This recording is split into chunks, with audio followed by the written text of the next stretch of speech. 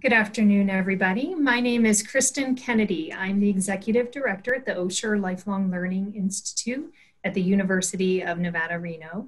Thank you so much for being with us today for our performance, Hot World Music and Cool Jazz. We are so excited to offer this performance as part of ArtTown's 25th anniversary. I encourage you to go check out the arttown.org website because there are some wonderful performances throughout the entire month.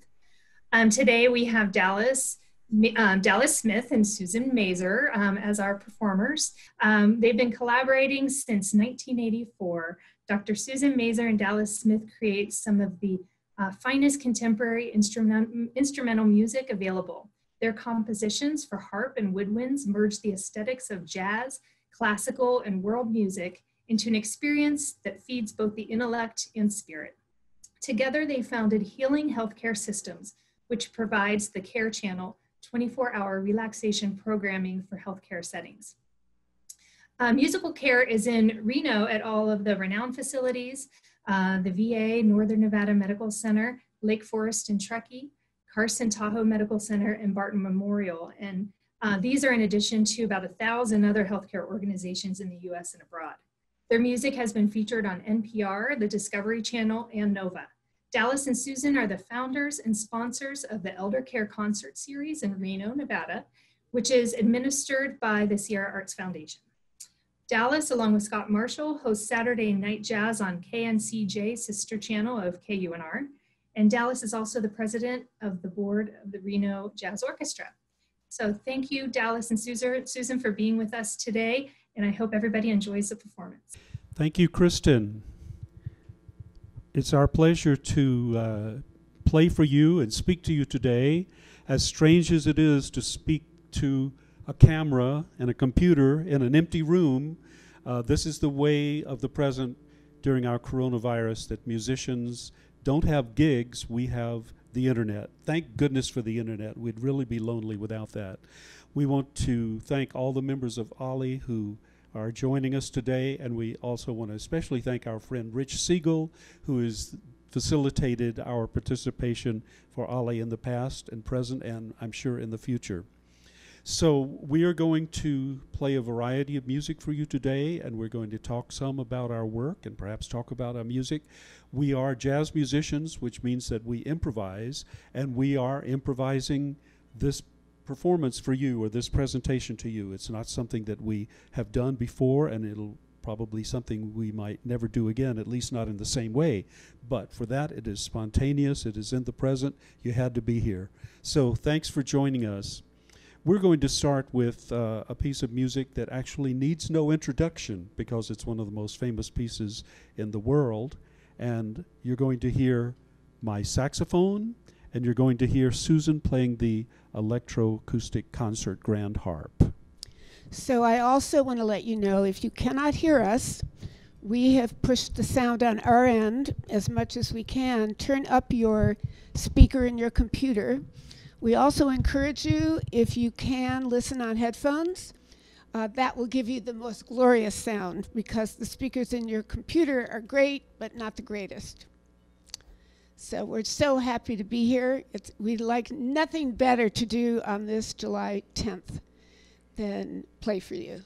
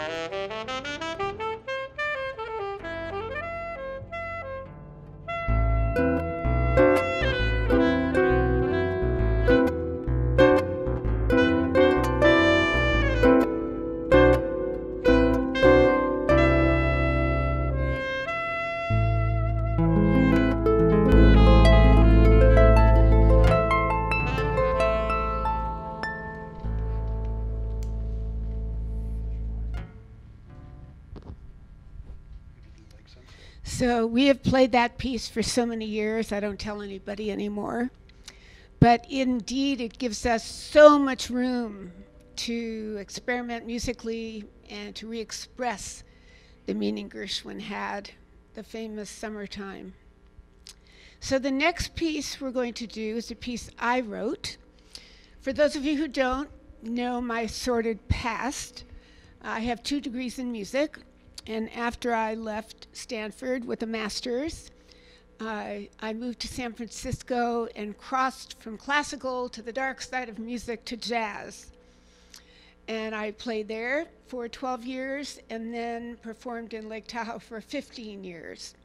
So my repertoire is long, but while I was at Harris, at the summit, playing 6 hours a night, it gave me an opportunity to really improve my craft, to improve my sound, and to compose.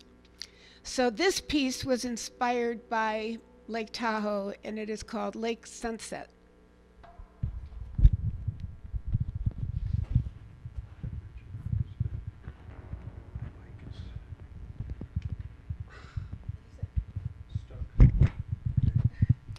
I just wanted to mention that this piece has been recorded on one of our CDs, and this is an audience that still has CD players, I think. So if you are interested in our music on CD after the concert, you can send us a message and we'll make that happen.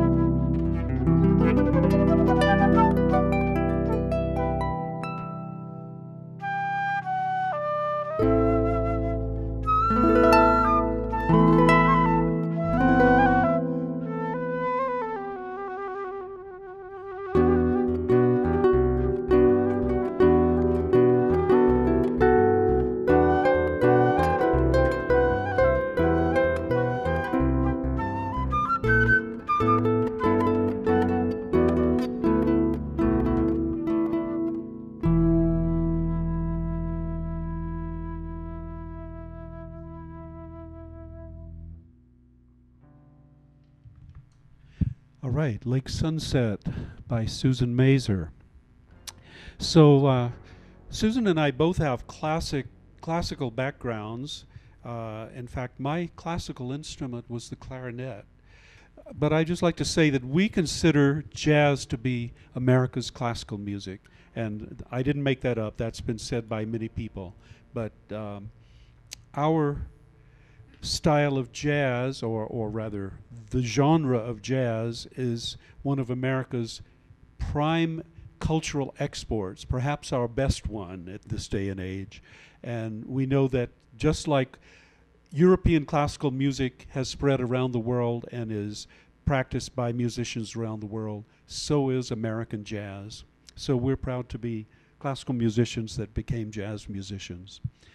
We're going to continue now with another jazz piece by the famous pianist Bill Evans. Bill Evans was really one of the big stars in the firmament of jazz stars. For his innovation, he set the tone for modern jazz piano, and he is certainly emulated and imitated, being the highest form of flattery. He was a composer as well, and he composed this song for his son named Evan Evans. Would that require therapy later on for that, having Evan Evans as your name? They'd never get his name wrong. Yeah, well, in any case, this is Bill Evans' tune, Letter to Evan.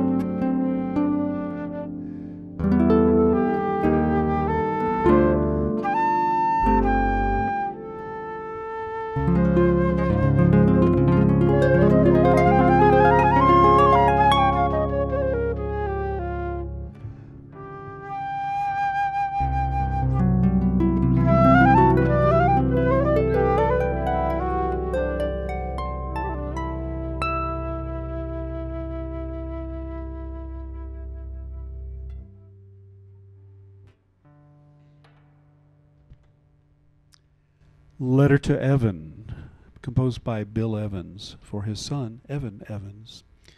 We love that tune. We learned that tune in the first year of our relationship when we played with pianist Ahmad Jamal. And we may end up doing something by Ahmad later on. But in any case, that's how jazz gets passed from one performer to another. And we learn from each other, and we influence each other, and the music evolves like that. That's what makes it a living, vibrant, dynamic art form. So that's why we love jazz. That's why we love playing jazz. Now we're going to have a little musical quiz now, and Susan is going to play a tune that is the most famous tune by this composer. We'll see if anyone can guess.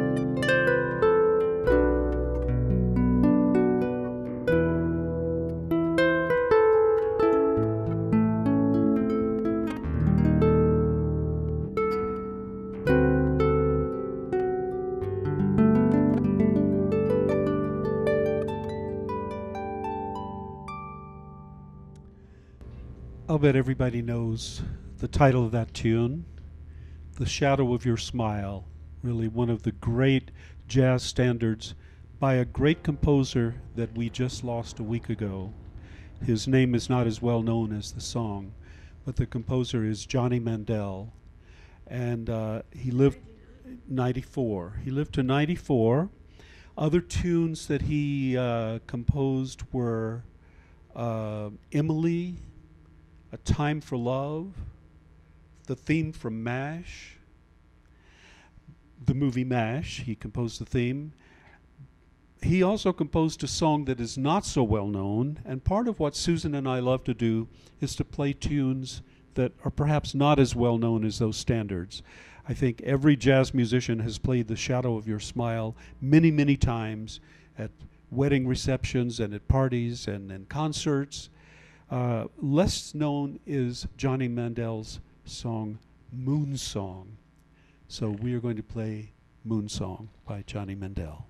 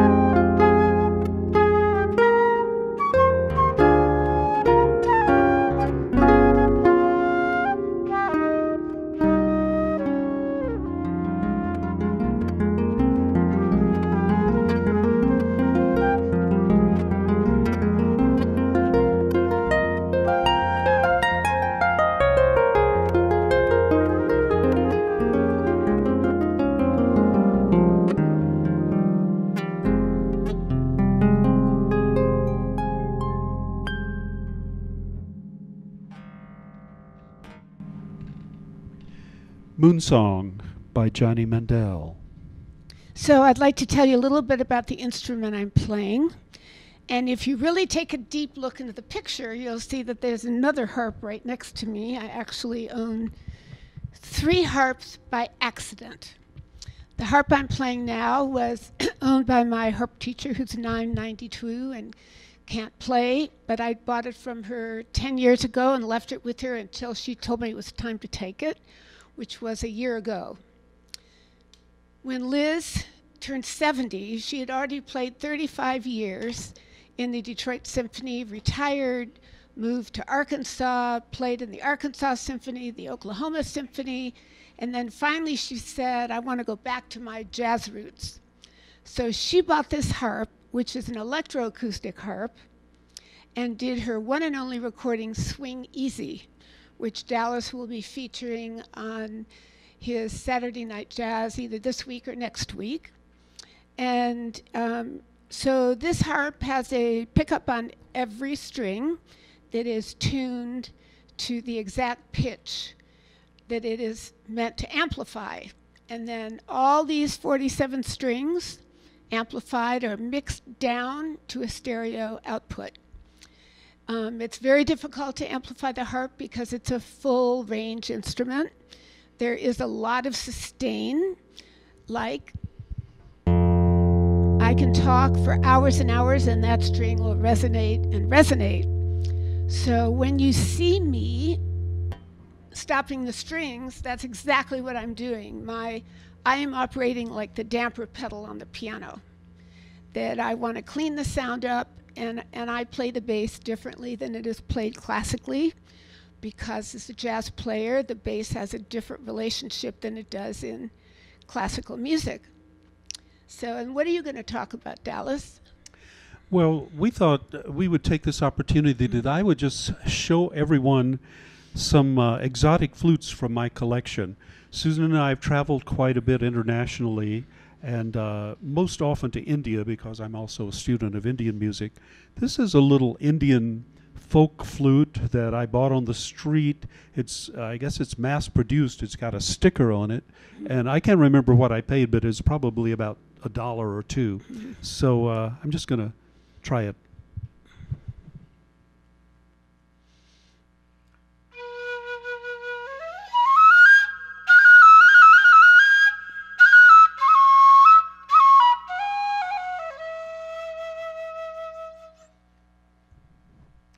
Not a bad sound for a little $2 folk flute. The Indian flutes are really quite good. Now, the smaller the flutes go, the higher they get. This one is really like a piccolo. Let's hear this one. It's also an Indian flute. Also one joint of bamboo.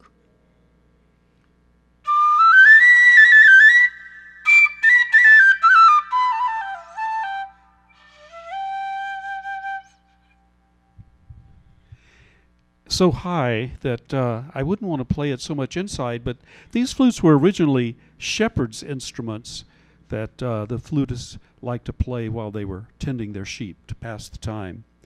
Now this little flute, I believe, is also Indian, but this is different because rather than being a transverse flute played to the side, this is an end-blown flute, but also quite high. Let's hear that.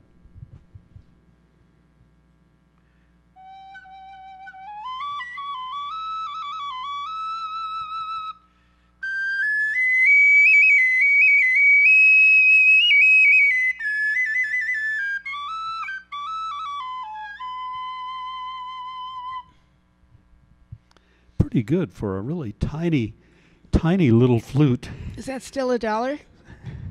It's actually very well made. Yeah. So the issue with all of these folk instruments is some of them are in tune, meaning that you can play them and they'll be in tune to concert pitch. So Dallas, for instance, can play with me, and some of them won't be. Yeah, now here I have an exotic in-blown flute. Is that Chinese? That's Chinese. So yeah. I may have gotten this in Chinatown in San Francisco, but this is in-blown. Let's hear this one.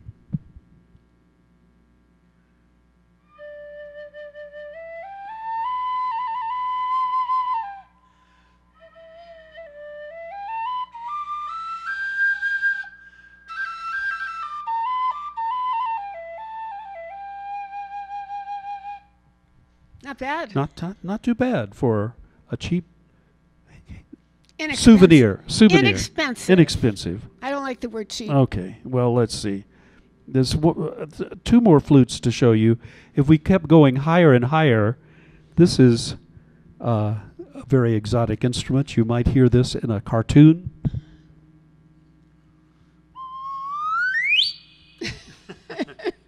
One more time.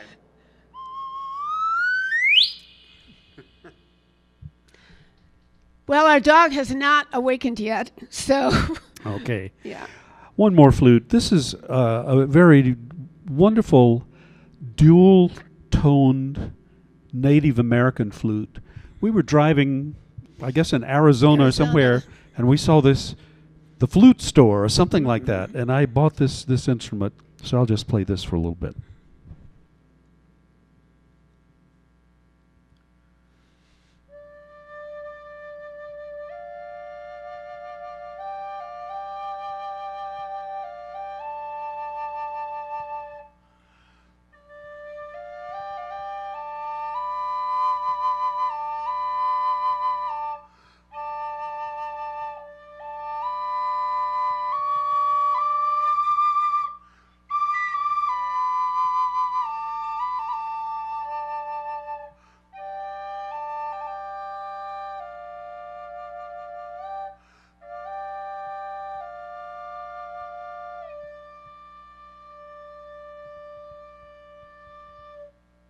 Oh, that's beautiful. Now you're going to want me to play this one more. I may want you to play that one more. A beautiful modern Native American flute. Play it again. I'll see if it's a real pitch. Go ahead, play it. No, it's a D. It's a D. It's a D.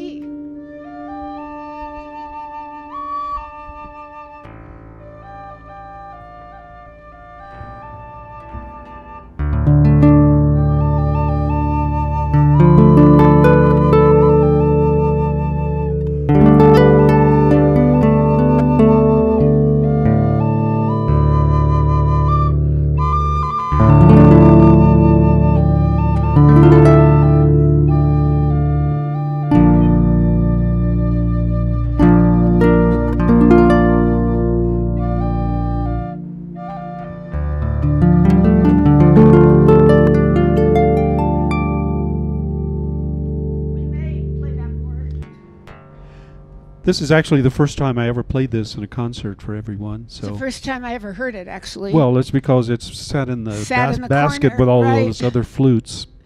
But it's a nice thing, actually. I have too many instruments to practice. But now I'm going to bring out, actually, a very legitimate classical Indian flute. This is called the bansuri. And this is the instrument that I studied when I studied classical music, and I consider it a lifelong study. So I'm still working Classical on it. Hindustani Classical music. Hindustani music, Right. North Indian classical music.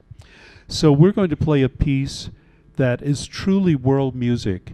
It's written by our friend Christian Paulin from Stockholm, Sweden. And so we have an Indian instrument, a Swedish composer, played by Americans. So this is the essence of world music. And the title of this is a little bit humorous.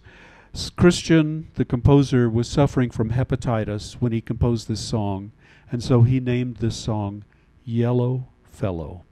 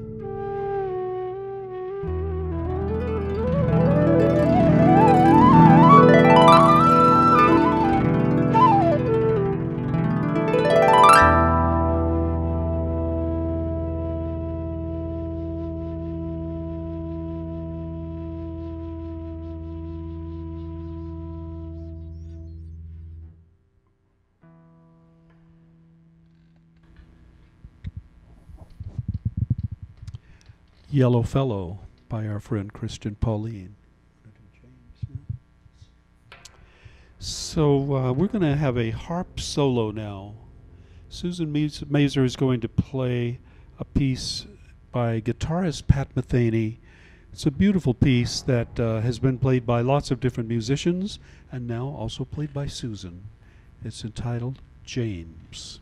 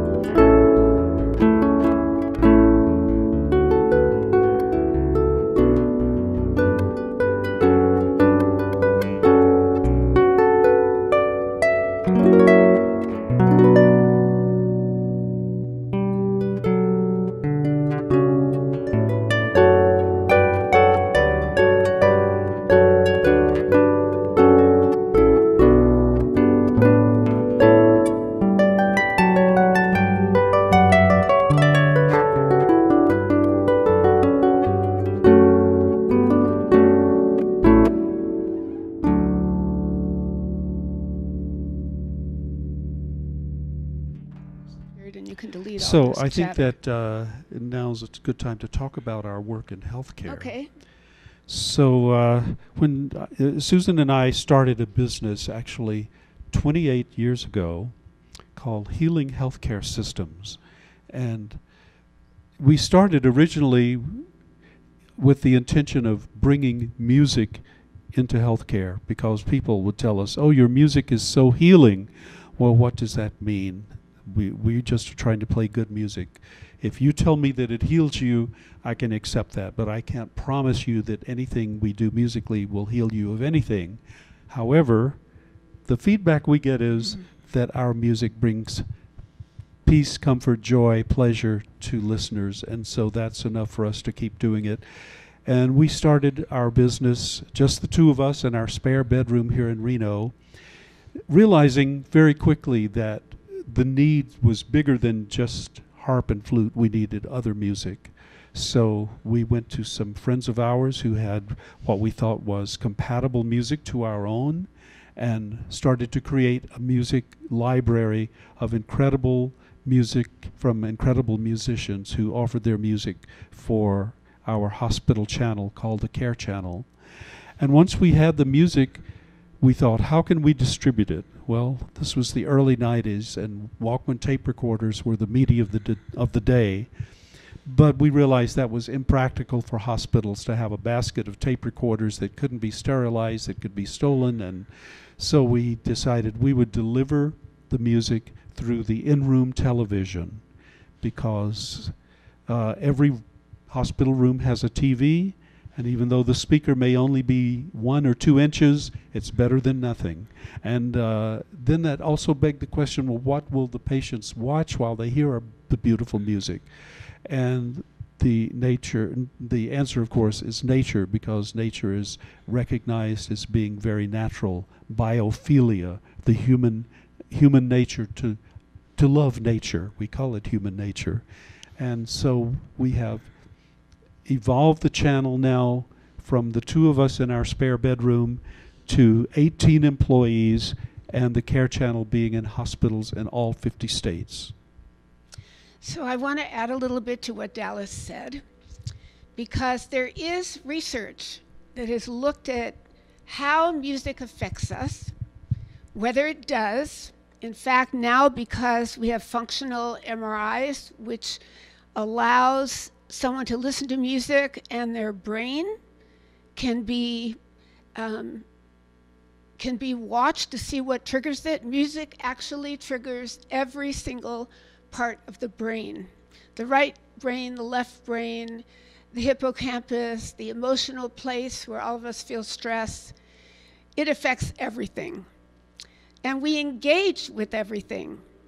So the research around music therapy, we have consulted, and also for the kind of nature that would be the most therapeutic, we go to the science of environmental psychology, social psychology, and nursing science, because nurses have done substantial research on what impacts the patient. And this work continues. I'm a well-published author.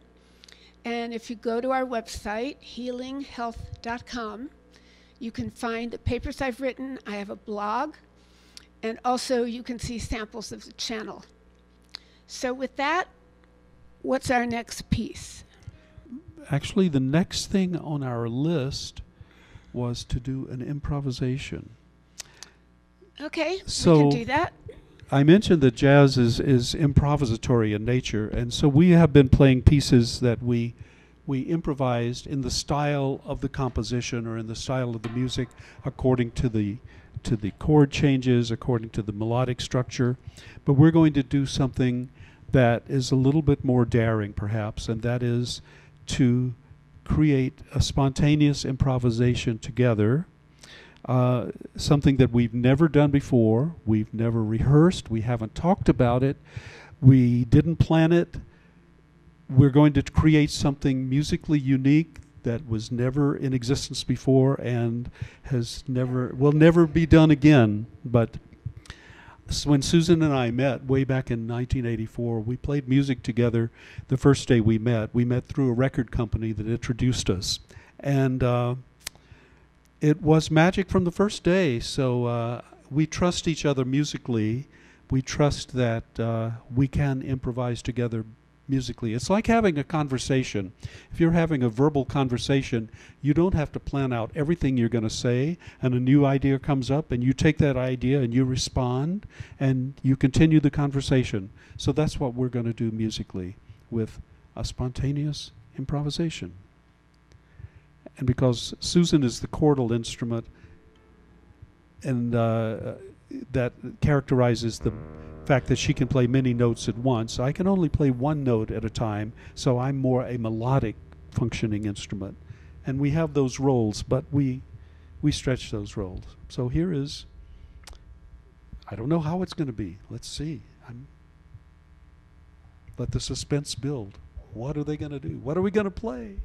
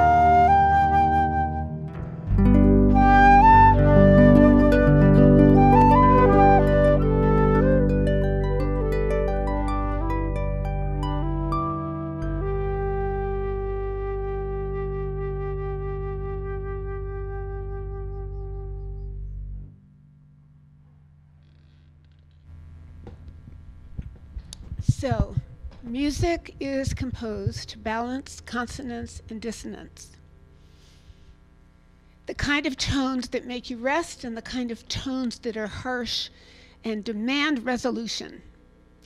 And it is that tension that moves us through time, that causes us to engage. Dissonance and consonance. Consonance, right. So I'd like to do one more, and let's do two more. Huh? Mariposa Negra. Okay. You want to do a mod? No. No. Okay. All right. We're going to play a piece that composed by another Swedish friend of ours named Thomas Frickberg. And he's a retired music teacher that I met way back in 1969. He's a dear, dear friend. And Susan and I play several of his pieces. There's Bulgarian Butterflies is another piece we play of his. But we're going to play a piece that has a Spanish title, perhaps a Brazilian samba rhythm, and composed by a Swede, performed by Americans. Again, our commitment to world music. This is Mariposa Negra, the Black Butterfly.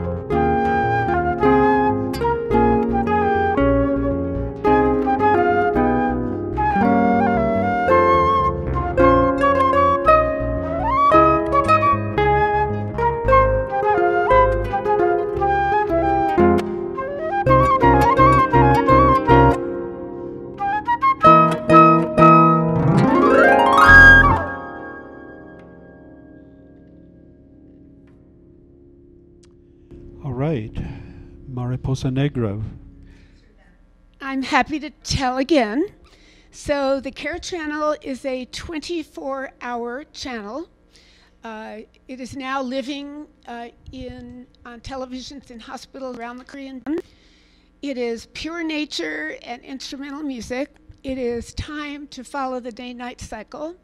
So at night where it is so deadly to be sick, the nights are the worst because we have the least resources to really deal with our stress. We provide a midnight star field which imbues a soft light into the room. So for hospitals, it's very inexpensive because it's a flat fee for every single television connected to their head end, which is where cable comes in. We update the channel every year. We now have a library of 84 high-definition hours. We have a production studio, and the production standards are according to the research that we have found. For example, natural landscapes are less stressful than cityscapes. And to have a pure natural environment without any human artifacts is far less distracting than to have, for instance, you have a beautiful mountain and you have boats in the lake and you have benches and you have people picnicking, and very, very distracting. So we did not want to provide anything that would cause that kind of distraction. I'll add one thing that came up kind of early on in our work when we would go into a hospital and people might say, well, this is a very interesting alternative therapy that you are proposing here to use music, to which we said, there is no alternative environment. There's the environment as it is. Is it healing or is it not? Is it relaxing? Is it therapeutic? Or is it stress-producing and something unpleasant? And so the music is part of the environment, and it's our effort to create a more restful, therapeutic, relaxing environment through our Care Channel. CARE is an acronym for Continuous Ambient Relaxation Environment. Our entire focus has been on the environment, the microenvironment in which the patient is, to include also family members, caregivers, but that environment holds within it the power to either increase our stress or decrease it. And that's why we produce the Care Channel, and it's 24 hours a day because an admission day is 24 hours. Right. And we insist that hospitals may not charge patients for our channel. Some hospitals charge for movies or other things, but our position is, why should a patient have to pay extra to be in a healing environment? It's the responsibility of the hospital to provide an environment conducive to healing. In the beginning, it was very difficult to convince them of that, but now at 28 years, the hospital, we've been with Barton Memorial for 27 years. We have been with Carson Tahoe for 17 years. We have long-time clients who are really part of our story, and we're part of their story. Any other questions, Kristen? We do. One person asked, where can he purchase more CD? Healinghealth.com. Or call our office, 827-0300, 827-0300. You can give a phone order and give a credit card there, or you can go on our website. And, well, are they on the Healing Health? Healinghealth.com. Yeah. Healinghealth.com. And we have DVDs where some of our albums have then been used as soundtracks to gorgeous 1 hour of beautiful nature. The DVDs came following our production of the music, but our producers are amazing. And it's like the programming that is on the Care Channel in hospitals, but you can have it at home anytime. So I actually have a question, if you don't mind. No Of problem. course. I know you travel the world playing your music. How do you travel with your harp? I mean, how do you manage that? Okay, we have to get a little real with that. In the States, we have a van and we lay it down. It has a big padded cover, and we drive everywhere, which every harpist does. If it has to go to a remote area like Hawaii, which we've gone to, India, Europe, it has a huge trunk that we could all have dinner in, that the harp goes as freight, and it has to leave about a week to 10 days before we do.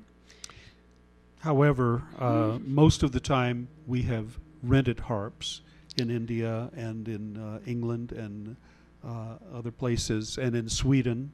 And the only thing is that the harps that we find to rent are not the electroacoustic harp that Susan has, so she's forced to amplify an acoustic harp, which does not sound as good as her American-made Lion and Healy harp that you've just been hearing today. Yes, indeed, and thank you for your tolerance of the Zoom and internet problems that the recording hopefully will complete the transmission. And we love telling our story. We love playing music, so there's nothing we like to do than to share with you. So during this quarantine, we have been playing a half-hour concert every Sunday at noon that you can see on Dallas's Facebook page. And Facebook has made it very easy to do live concerts. And even if you're not a member of Facebook, you should be able to get there because we make it open to the public. But that has kind of kept us alive and many musicians alive. I do want to just let you know the effect the quarantine has had on our local artists have been devastating. Every musician in Reno and Tahoe are unemployed. Around the world, musicians around the unemployed. World. And musicians generally are fee for service. You play, you get paid. You don't play, you don't get paid. So fortunately, through the CARES Act, musicians have been able to apply for unemployment. But the cost of being a musician is high. And many of the musicians we know have families, they have homes, they have the same kind of expenses you do. My niece is a musician in LA, and she has done concerts online, and she teaches on Zoom. But it's been very, very difficult. And we really, truly hope that when things loosen up, and I know that Reno Little Theater has started doing performances online. It's a pay-as-you-like, but it will help dramatically for you to continue monetarily supporting the arts here.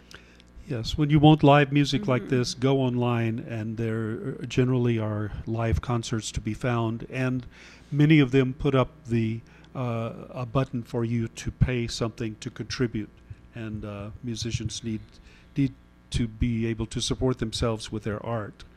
And when we are able to play live again, please support your local musicians. All right, well, thank you so much. Thank you, Kristen. Thank you, Ollie.